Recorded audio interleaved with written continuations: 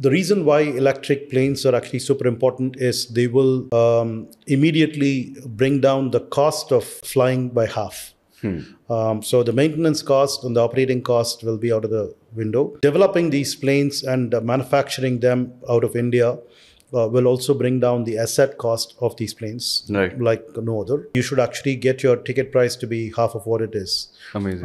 And that will essentially enable lots of people to fly from point to point. And look at the situation, right? So electric planes can't go too far. Right, with the kind of battery technologies that we have, the range is limited. So necessity is the mother of invention. So we will actually start opening up lots of airstrips that are actually lying dormant within short distances of each other, so that electric planes can fly between them. And we will actually get the entire population moving in the air with very affordable costs.